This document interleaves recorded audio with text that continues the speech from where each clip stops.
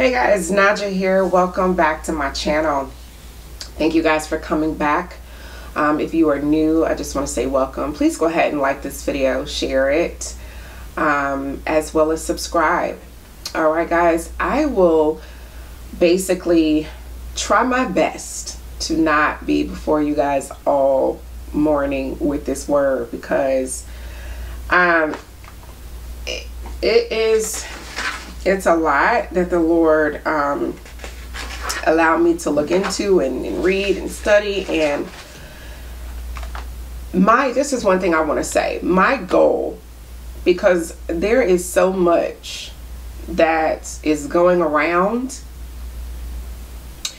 there is so much word that's being spoken, and one thing, and I have said this many times, I do not proclaim to be a prophet. Okay, do I believe that the Lord gives me word in my study time every time I study that he knows I will share, that will uplift or bring revelation to someone else? Absolutely. Because every time we open that Bible, we know that the word is a living word, right? And so because it's a living word, it is giving opportunity for our Father, Abba, to speak to us, to reveal to us what's on his heart. And he will do it even more when he knows that the person is going to be open and willing to be used. Okay? We are all, as a body of Christ, have a responsibility to, in some shape or form, to evangelize. Okay? We all have a ministry, or should anyway. That being said, you know, the Lord may have had you reading in your word the beginning of that morning, and then while you're at work, led you to share what he revealed to you that could be taking place in somebody else's life. So I do not play around with being, I don't like the idea of calling myself a prophetess, calling myself a prophet. Does the Lord speak to me prophetically? Yes. Okay. And so when I come and bring this information to you, it's because the Lord desires for what has been brought forth to be spoken to uplift someone else who just may be having that same situation that he spoke to me in my study time. And that's why we always say, test the spirit, to make sure that, first of all, anything I give you is scripture, but you still want to test the spirit to make sure that this is a word that is for you, that it's something that the Lord presented for you, okay, for the season and the time that you are in. All right.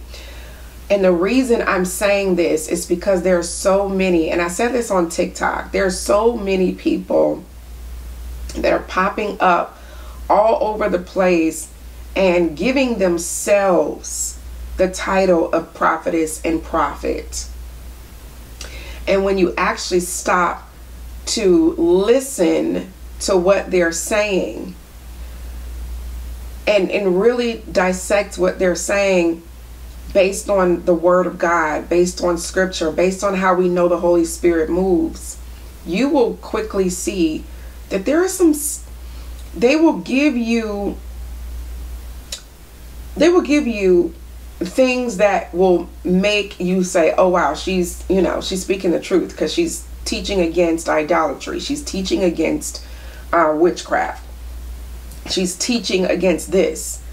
But then you hear something very small and simple, like the person asking for you to send them a picture of you and your family, that they're asking for prayer. So if I came to this person and I'm asking them for prayer and guidance, and they say, I'm going to keep you uplifted, I'm going to pray for you, and they ask for your picture, little things like that We don't need a picture of anybody to uplift them in prayer, to go before the Father. The Lord is the King of Kings. He is the Lord of Lords. He knows that when you open your mouth to intercede for someone, who you're speaking about just by name, because he knows your interaction with that person that day, that previous day, that month ago, a year ago, whenever. He knows. So when someone asks for a picture in order to pray for you, the first thing comes to my mind is they're going to put that picture on an altar.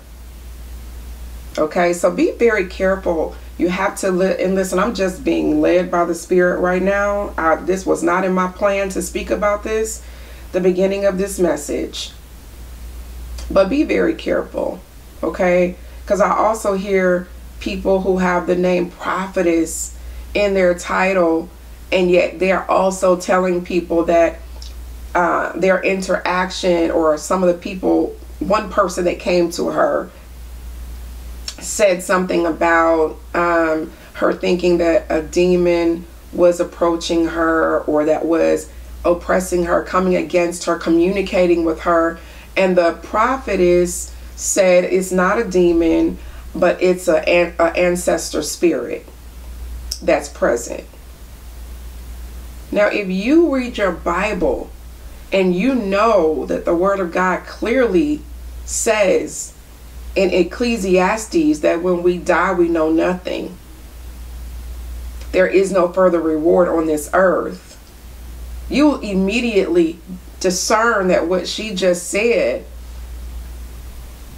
and if you're supposed to be a prophetess, she clearly said, I hear the Holy Spirit saying it's an ancestral spirit that is visiting you. Then you know she's not hearing from the Holy Spirit. You know she's hearing from a familiar spirit, and she is a witch. So I want people to just really, really listen closely, okay? And I do believe that there are some people who may also have a desire to speak the truth, God's word, but yet they maybe are just not as educated as they should be before speaking, okay? We all make mistakes. We may say something that may not be all the way right. So that's why you have to pray and test the Spirit, because the person may be operating through the Holy Spirit and just was uneducated about a topic they spoke on, okay? So allow the Holy Spirit to confirm if a person is false or if they are just uneducated in what they're speaking about, because that can also happen, okay? But I don't ever want people to come to my page, hear the word that I'm sharing, and think that I'm coming to you as a prophet. I'm sharing what the Lord revealed to me in my study time, because I go before him asking for him to reveal what's on his heart and study and read the word, and I come share it, knowing that the Lord has someone in mind who it might be for. Okay? Now and let me say this. Stop asking people to say the person's name, okay? It has nothing to do with someone revealing and exposing a person's name.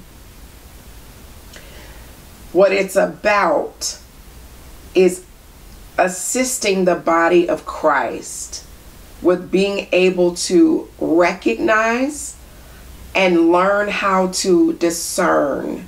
Because if it's not that person, I could give somebody's name and you may say, okay, I'm going to stop following this person or listening to this person.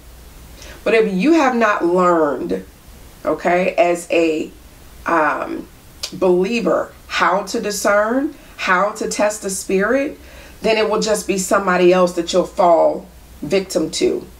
Does that make sense? So this is about teaching you how to discern, not coming to just tell you about one particular person or two people or whoever. So stop asking people to give a name. Okay, that's just you being messy, and that's just you desiring to create mess. Okay, let me go ahead and get started in this word.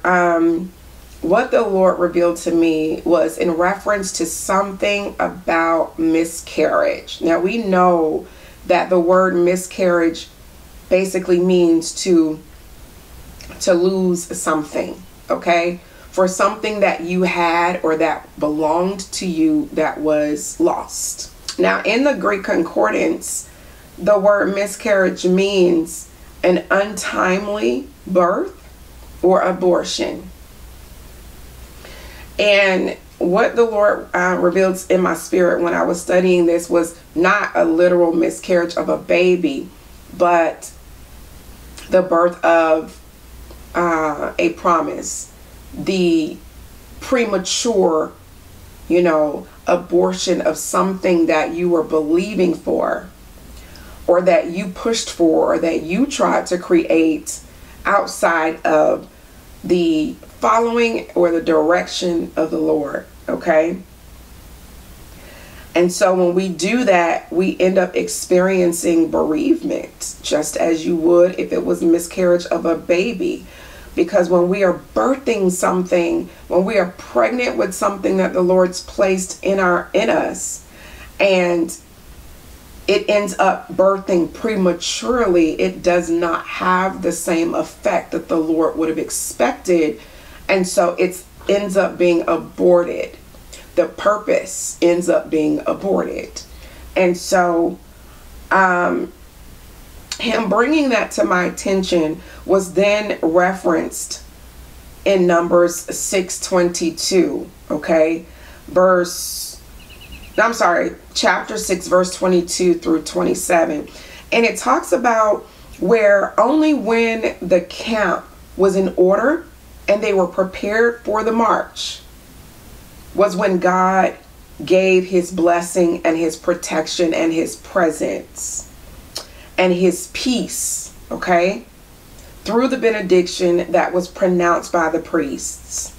So by this blessing, God then linked his name, and that is his character, with the people of Israel. That being said, everybody must be on one accord. Everything must be in order before the Lord will attach his name, before he attaches his presence, his protection, and his peace to a purpose that he's given you, okay? And a lot of times we don't realize that when we step outside of God and we're no longer on the right path that he has placed before us. Some of us, it's not intentional. Some of us, it's not being obedient and giving time to the Lord, seeking his leadership, seeking his guidance, so that we can make sure that we're on the right path. A lot of times we move ahead of God. I've been there, done that, where the Lord may speak something, and then we are so excited about what we think the Lord has said that we step out and we partake in certain interactions or certain movements and connecting with certain people, creating certain things, and we don't realize that that's not what the Lord said to do. And so when we're outside of his will, things are not coming together, then his presence and his protection and his guidance and peace in that thing is not there. Okay? You've basically birthed it prematurely and the purpose has been lost. Okay? Now I want you guys to stay with me, because there are certain parts of this that can come across as being a harsh word based on the scripture. But the Lord will always give a harsh word, but then he will call for edification.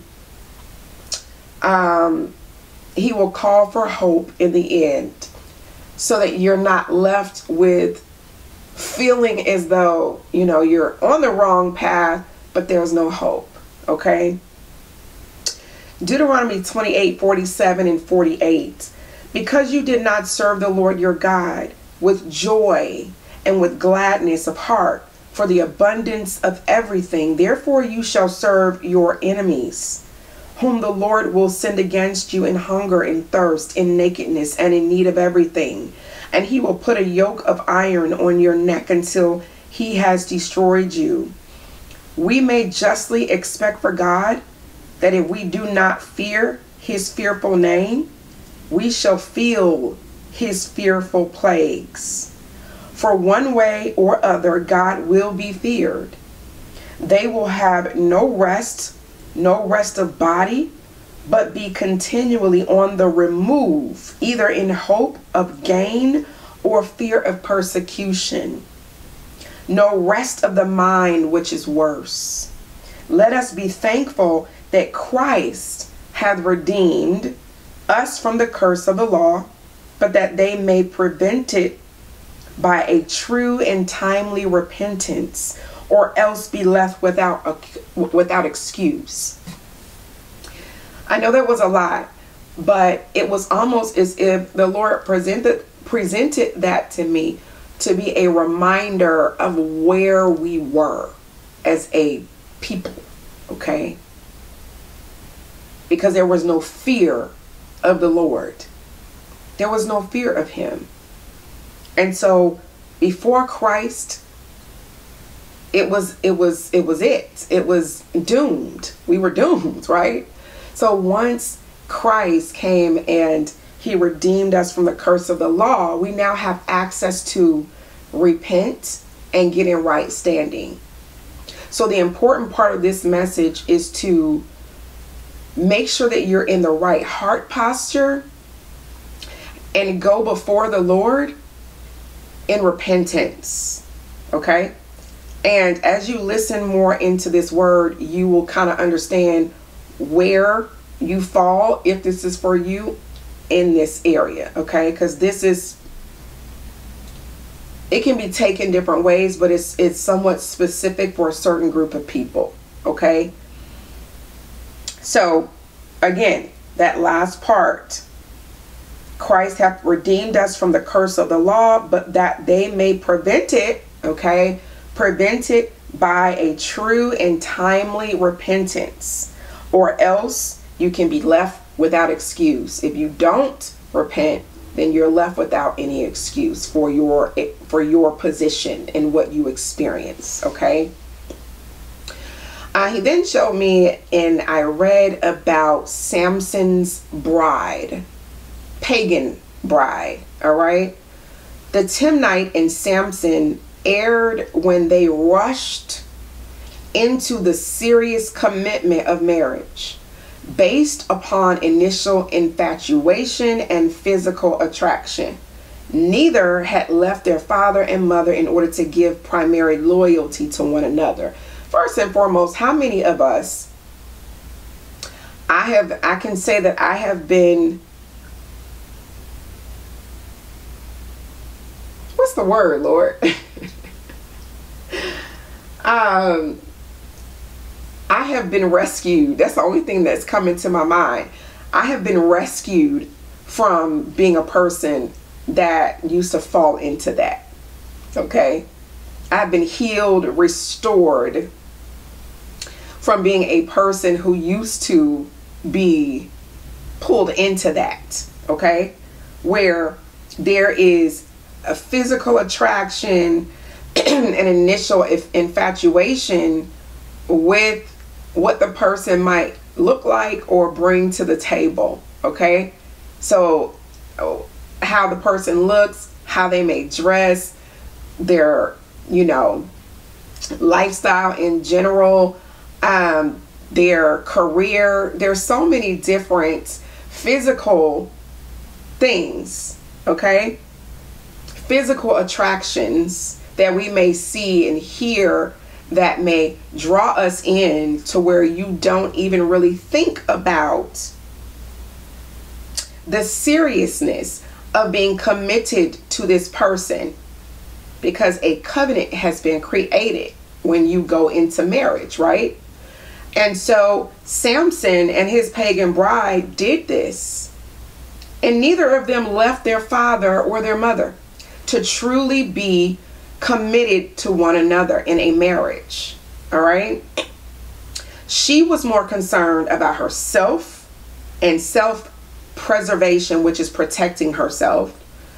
And neither reached beyond self to be concerned about the other. Neither had considered the ramifications of being linked to one another, and who did not have the same spiritual commitments. They did not have the same spiritual commitments.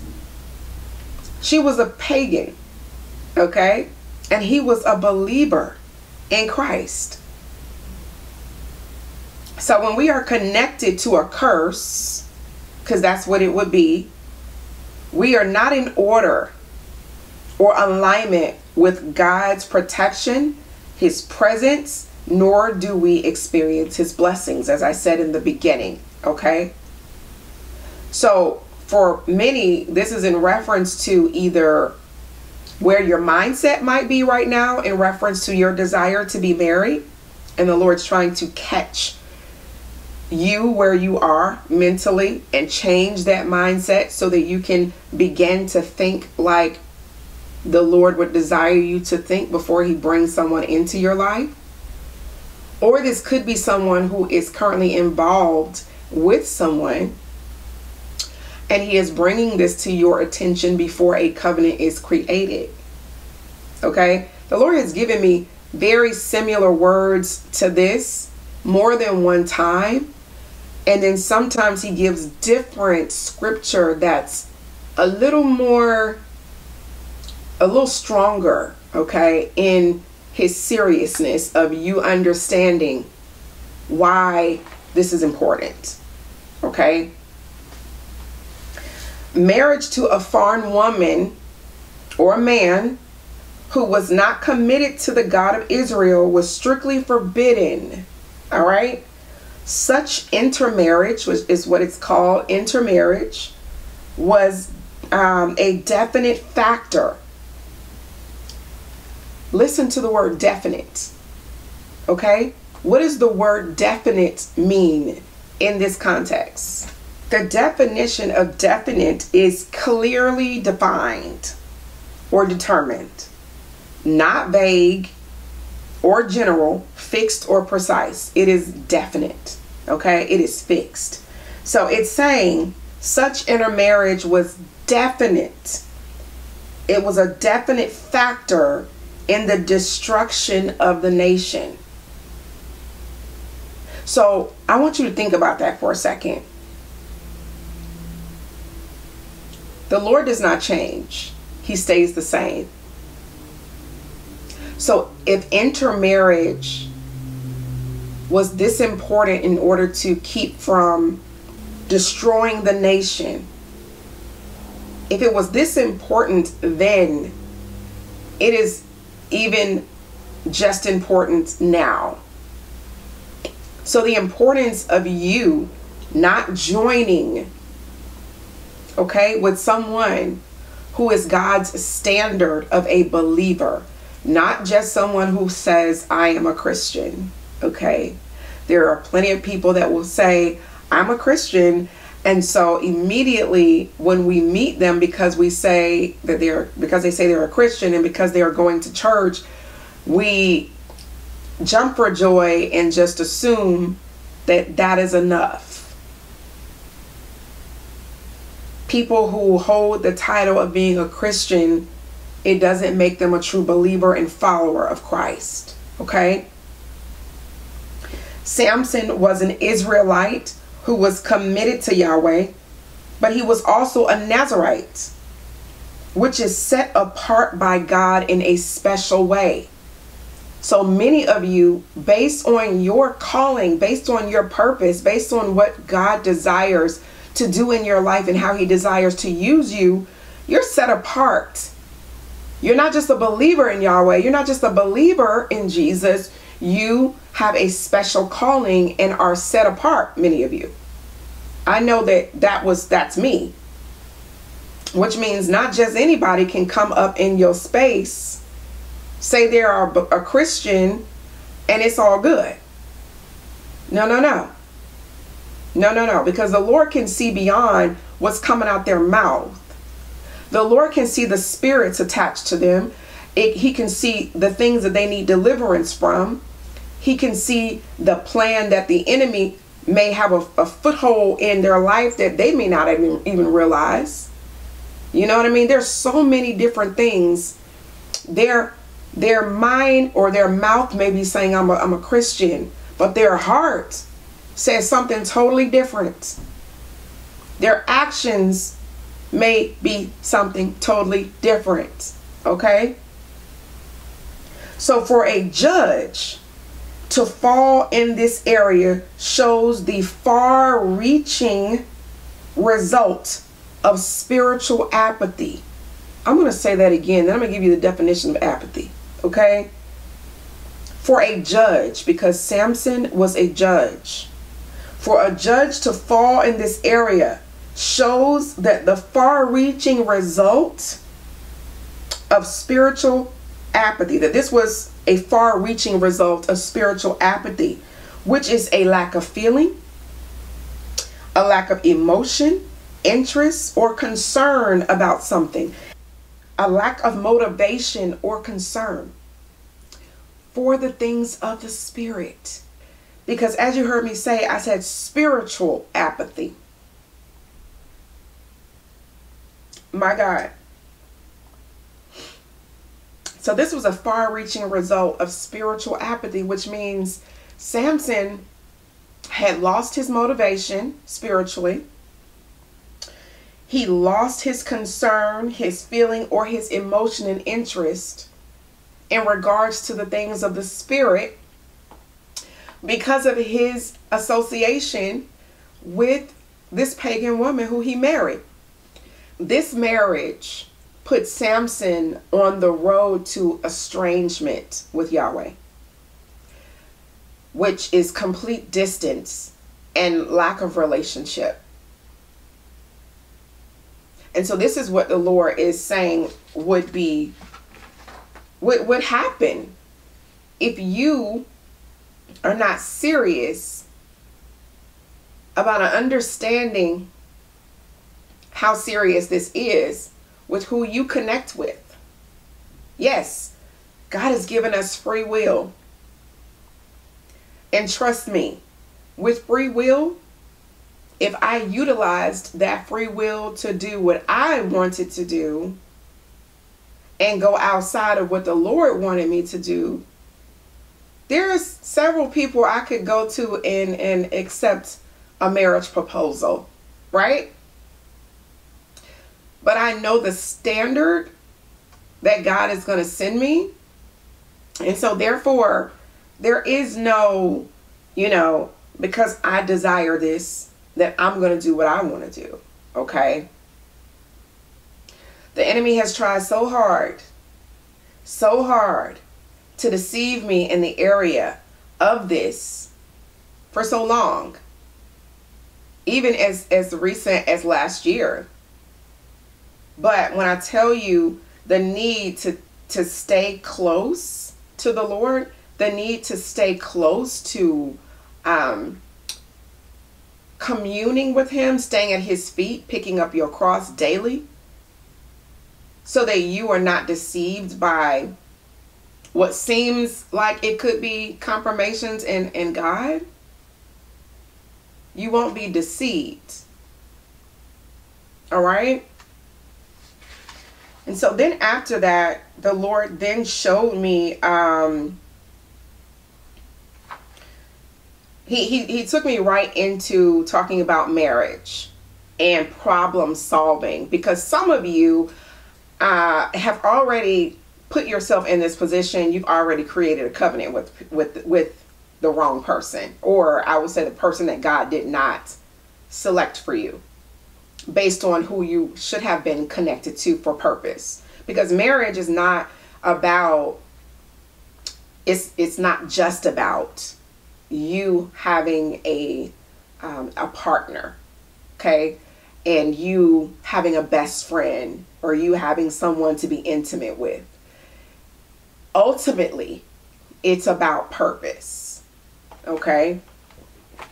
So some of you are already in these situations, have already created the covenant, And the Lord is not going to say, hey, go and divorce these people unless you are in a situation where you're being abused.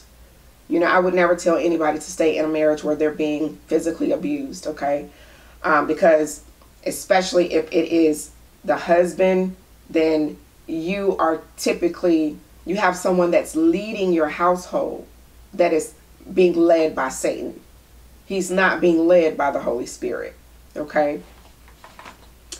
So in problem solving in your marriage, problems can be a negative weapon in a marriage, dividing hearts and destroying the unity. Or they can be a positive catalyst for recommitment and renewal. Okay?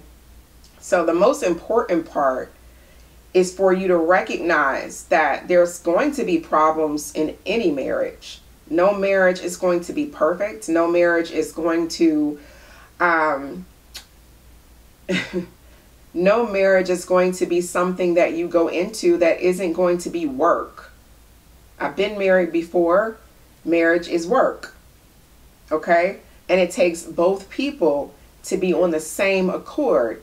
But in order for that problem that you're experiencing to be solved, it cannot be solved separate from God. It cannot be solved separate from the Holy Spirit.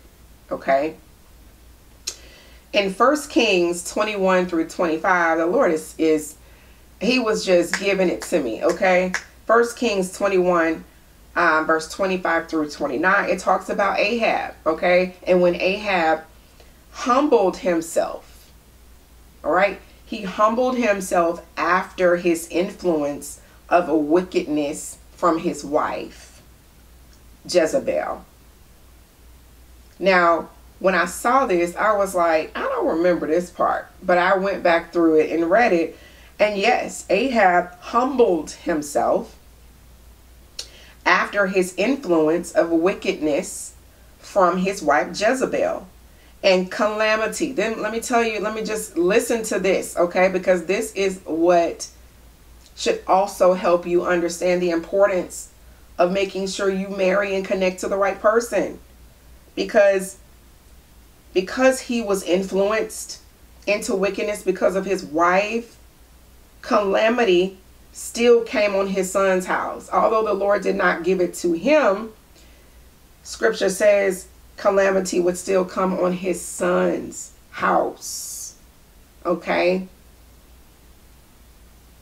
So us being led by our passions, by our desires, based on somebody being fine or beautiful, and you not being spiritually led into making a choice to create a covenant with somebody, it is not just going to affect you.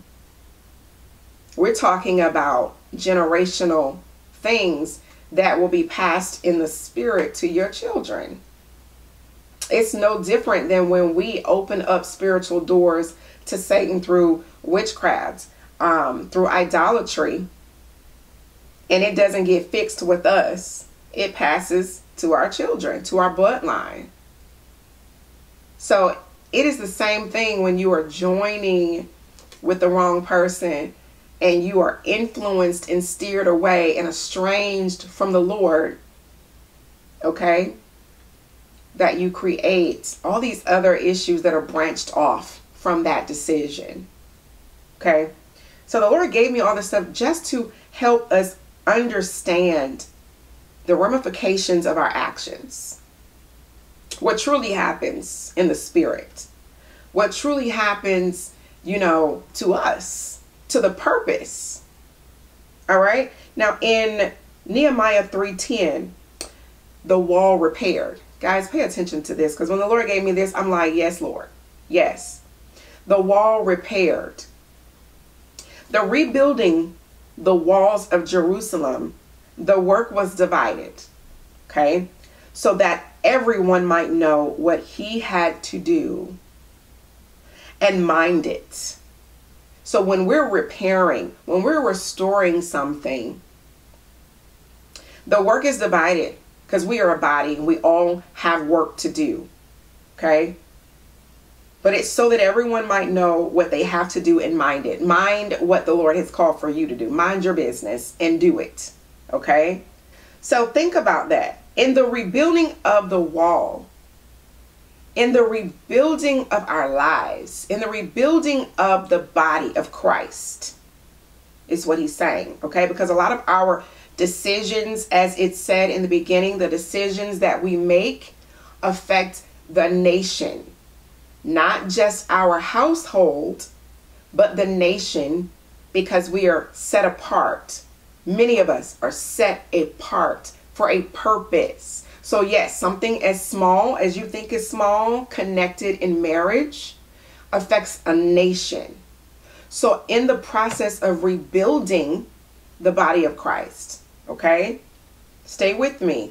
In the process of rebuilding that wall, the work is divided so that everyone might know what he has to do and mind it, with a desire to excel without contention or separate interests. So that means without arguments, without confusion, without thinking about yourself, and without any separate interests. That your main focus is on rebuilding this wall. Your main focus is on doing what the Lord has called you to do. Your main focus is obedience. Okay?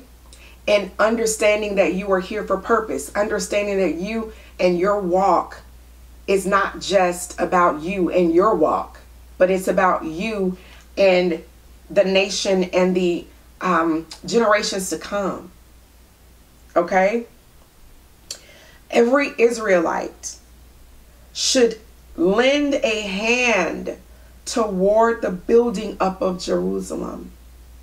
So all of us should be lending a hand. As I said in the beginning, we all have a part. We all have a ministry, no matter how small, okay, or big. We all have a part. And if we all are working towards the interests of that, then a lot can be accomplished. Okay? When a general good work is to be done, each should apply himself to that part which is within his reach. Okay? So when a general work, when there is work to be done, every person should apply themselves to that part of which is in your reach, which is in your ability to do. You should be applying yourself to do that. If it is in your reach to minister to the people who are in your job, if it is in your reach to minister to the other parents that are, a part of your child's, football team, if it is in your reach, then it should be done. If everyone will sweep, listen carefully, if everyone will sweep before his own door, the street will be clean. Now, thank you, Holy Spirit. Do not take that and run with it in another direction. Because a lot of people will say, oh, if we worried about ourselves and not worry about other people, we'll all be good. That's not what they're saying. What they're saying is if we all do our part, if we all make sure that we are being obedient, then the street will be clean. If we know that we have a duty that God has given us to pick up a broom and sweep the dust from in front of our house so that it's clean, we need to make sure that we're living in obedience to what the Lord told us to do. Okay? So the part about unjust or unrighteous judgment is when you are trying to correct someone and you haven't swept your own door. So that's like me coming outside of my front door with dust everywhere and going and knocking on my neighbor's door and saying, hey, you have all this dirt outside your door. You need to get your broom and sweep it. That is unrighteous judgment. That is you basically telling somebody else something to do that you're not doing yourself. But we are called to judge righteously. which means to judge based on what scripture says to do, as long as we're not being a hypocrite and not doing exactly what we're telling somebody else to do. So I can't tell you to live a pure life. I can't tell you to basically, not be fornicating and to be abstinent if I'm out sleeping around.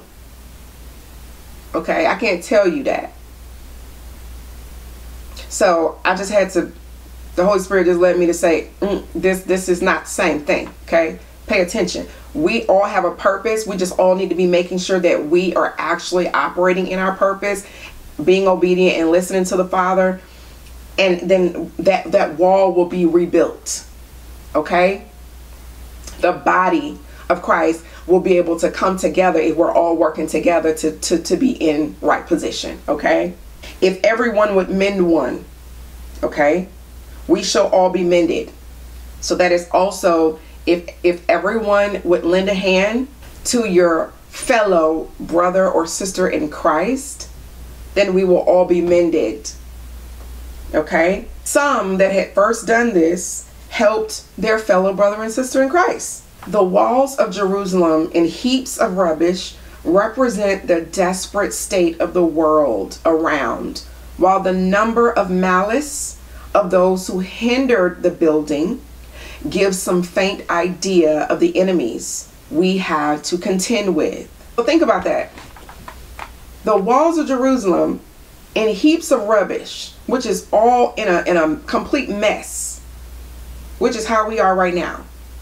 It represented the desperate state of the world around us, while the number of malice of those who hindered the building, and it gives some faint idea of the enemies that we have to contend with. There's a lot of malice that's going on that is hindering the ability for that wall to be rebuilt, like dealing with false prophets, dealing with people who are pretending, but yet they are tearing down. There are enemies, as it says. Give some faint idea of the enemies we have to contend with while executing the word of God. Everyone must begin at home, for it is by getting the work of God advanced in our own souls that we shall best contribute to the good of the church of Christ. May the Lord thus stir up the hearts of his people to lay aside their petty disputes and to disregard their worldly interests, compared with building the walls of Jerusalem and defending the cause of truth and godliness against the assaults of avowed enemies. So as it says, if everybody made rebuilding the wall, if everybody made rebuilding the body of Christ, living in purpose, doing what the Father has called for us to do in obedience, and stop the petty disputes, stop the worldly interests that we have, our desire to be married, our desire to have a fine husband, our desire to not be abstinent anymore and just wanting somebody to lay in our bed. Those are worldly interests. Those are not godly interests. Our heart should be fixed on the purpose that God has called for us. Okay? Wholeheartedly. It is a time to call upon the Lord. If you are in this position, if this is you, if this is for you, this is a time to call upon the Lord. Call upon the Lord. This is a time for all people to praise the Lord. Psalm 117. Wisdom, understanding, knowledge. Okay? A home built on the Lord Jesus and nurtured by a woman who spends time seeking wisdom, understanding, and knowledge with the Lord each day will stand strong in the storms of life. That is so important in that process of building a home. As it said that I read to you previously, the long portion I read to you from Nehemiah was the commentary in Nehemiah. As you can see, they all go together. It's about you building your home the way that the Father called for your home to look. You building your home, starting within your home. Thank you, Holy Spirit. It's two parts. Building your home, starting with this. Your temple is also your home, okay? Building up your home internally to be fixed upon the Lord and His desires for your life will in turn cause your physical home to be in position the way God has called for it to look, which in turn will cause the nation and the body of Christ to look the way it's supposed to look. Okay? The Lord gave me Isaiah 12:1-6, a hymn of praise. The joyful response of the Lord's people is anticipated in that future day when God would deliver them. Okay? So the Lord is telling you, there is an opportunity for restoration. All right? So regardless of where you fit in this place, regardless of where you fit in this, whether you are believing for marriage and you're not there yet, okay? Whether you are already engaged or courting with someone and discussion of marriage is taking place, or whether you have already married someone and you know that person is not the right one, it's time for you to call upon the Lord. Okay? I don't believe even in that situation that all is lost, because the Lord is in control. So, okay, I'm going to leave it there. Then God, the Lord Jesus, showed me back to back just from flipping. Not looking for this, but He showed me God will restore Israel. Ezekiel 11:14. I flipped again and then He showed me again. Sorry. First He showed me God will restore Israel in Jeremiah 16:14. The future restoration of Israel would surpass the ancient deliverance from Egypt. He showed me that first. Then when I flipped, He showed me God will restore Israel in Ezekiel 11:14. Okay. So after coming from the harsh word, He's then showing it still is going to, his will is still going to be done. He's still going to restore the body of Christ. He's still going to restore Israel. Before you are able to understand the vision, you need strength and encouragement. So a lot of you may not understand the vision that the Lord has for you because you need strength and you need encouragement. But allow that strength to come from God. Allow that strength and that encouragement to come from His word. All right? Commitment in following Jesus. Commitment in following Jesus. Hold on, I'm supposed to read something in my Bible. I don't have it. Hold on. Following Jesus is the definition of commitment. Commitment demands a choice. Jesus wasted no time getting to the heart of commitment. Okay? Commitment definitely limits choice because it is exclusive. For example, in a commitment to marriage, God's plan is for one woman and one man to commit to each other exclusively and permanently. Commitment builds up faith and it develops character. It is a spiritual discipline.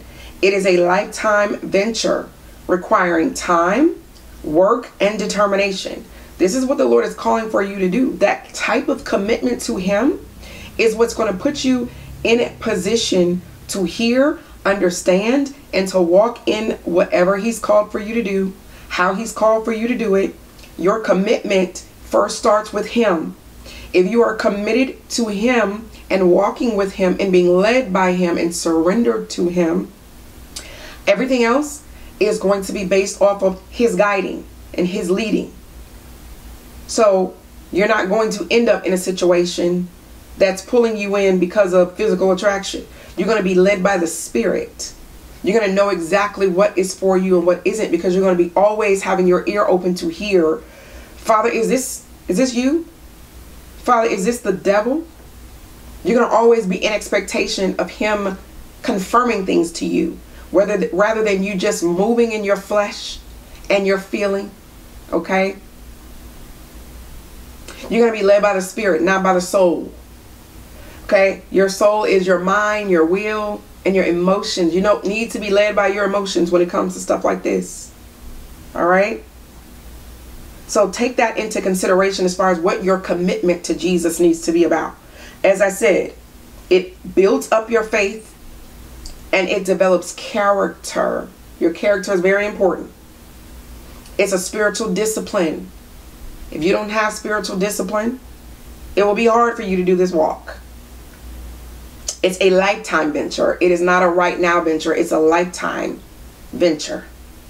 And it requires your time, it requires work, and it requires your determination. If you're not determined to do what the Lord has called for you to do, it's not going to work. It's just not. Now, in that, there is the promise of the Holy Spirit, which is your guide. The promise of the Holy Spirit is your guide. John 7:37. Now, 1 Corinthians 7:14, I did not realize this until I looked at the notes in my Bible where it talks about, it basically talks about, I'm just going to sum it up, okay? In that scripture, it talks about how if you marry an unbeliever, if you're married to an unbeliever, that the wife can sanctify the husband. You guys know which one I'm talking about, right? But when I look into the notes and I start studying more about that particular scripture, I realized the Lord was saying something, and that we've been taking this scripture out of context, and a lot of you've been using this to your advantage, and you've been using it wrong. Okay? This scripture says, or it's in reference to, it refers to two non-Christians. Listen carefully.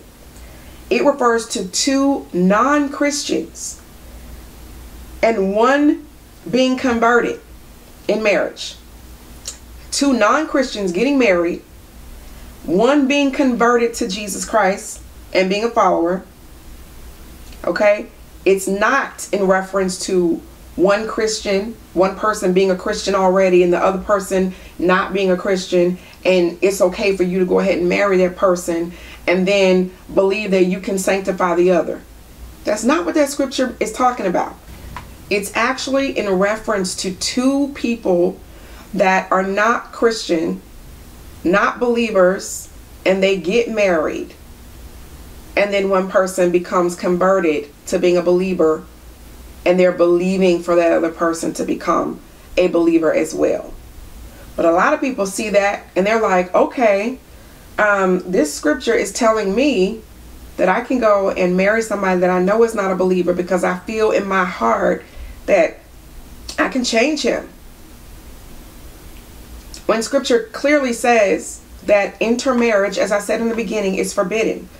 It clearly said that marrying a foreign person, which is a person who is not a believer. Now let me break that down, because that, again, that does not mean that the person, just because they say I'm a Christian, that they don't fall in that category. If they say they're a Christian and they're going to church, but yet they're living in sin, they are no different than an unbeliever. There's a difference between a person who is a believer, who is literally striving to pick up their cross every day, to live in righteousness, and they fall short. And they may fall short every day, but they are immediately going before the Father, confessing their sin. They're repenting and asking for the Lord to help change their heart. There's a difference between that and somebody who goes to church, says they're a Christian, but they're in a fraternity or sorority, and they're always at the picnics, and they're always at the club. They have a foul mouth. You can't tell the difference between them and someone of the world. Okay? So you have to be discerning of this. Don't think that because the person says they're Christian and they go to church, but they live a lifestyle of sin, that it is okay for you to marry them. All right? And then thinking that you're going to change them and you're going to convert them, that you're going to get them to renounce their fraternity or Masonic. Okay? I've been in that situation before. The person is a believer. The person does not really have a relationship with the Lord. They say they're a believer. They don't really go to church. But they're a Mason, not necessarily active, but had not renounced. Okay? And the Lord was like, heck no. Heck no. Because of the attachments, the open doors that you may not see, that may tear you completely down 5 years from now, after you said I do. All right? That is the importance of us making sure that we are completely committed to the Lord, so that we are walking with Him and we know exactly, because we don't know what is ahead. He does. We have no clue what is ahead. But if we're not following Him, we're going to walk right into a trap. A covenant trap. Then the Lord showed me marriage again in my Bible, and it's talking about God's provision for marriage. Okay, His provision. When both husband and wife know the Lord as personal Savior, the Holy Spirit lives in their hearts. Okay? As they submit to His Lordship, they are enabled to follow His directions. They're able to follow His directions through their submission. Right? The husband will be empowered to love his wife as Christ loved the church, and the wife will be inspired to submit as unto the Lord. The atmosphere of the home will become one of joy, as hurtful attitudes are laid aside. Forgiveness and kindness will become house rules. Couples are enabled to overcome temptation with faithfulness to each other when husband and wife give their expectations to God and focus on the good. Then peace will rule in their hearts and in their home. Peace will rule in your heart and in your home. In your home, which is your temple, peace will be in your temple, and it will be in your physical home. And that peace is the Holy Spirit. As I said in the very beginning of this message, that both people, everybody has to be on one accord for the presence of God to come in and attach His character and His name and His peace and His protection on it. You both got to be together on one accord for Him to come in agreement. Okay? The Lord is calling for reconciliation to Christ. Colossians 1:20. Education, taught in order to teach. You are educated through the Word and the Holy Spirit so that you are able to teach for purpose. Okay?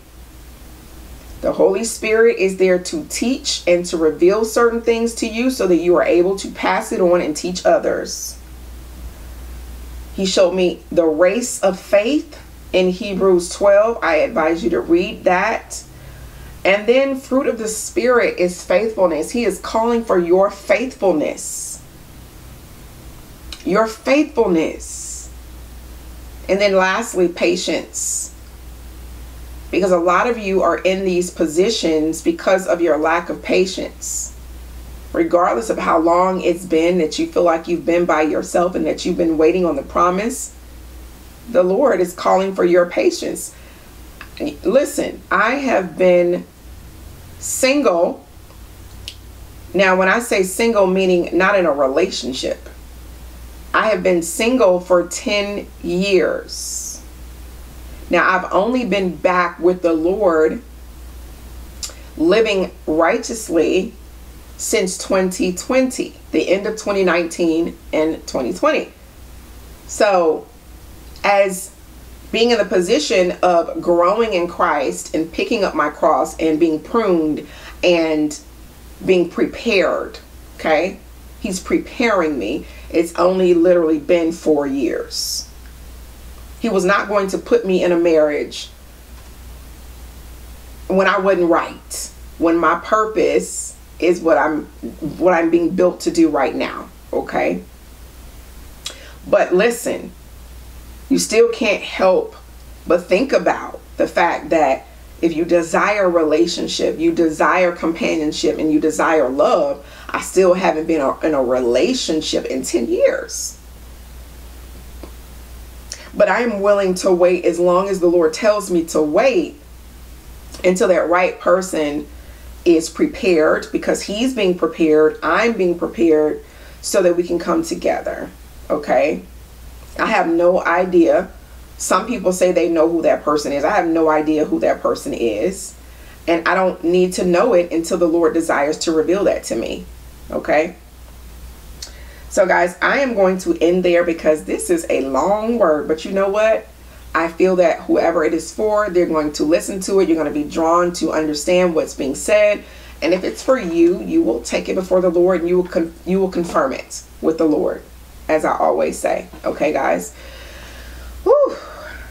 All right. I love you guys, and I'll see you in my next video. God bless you. Bye.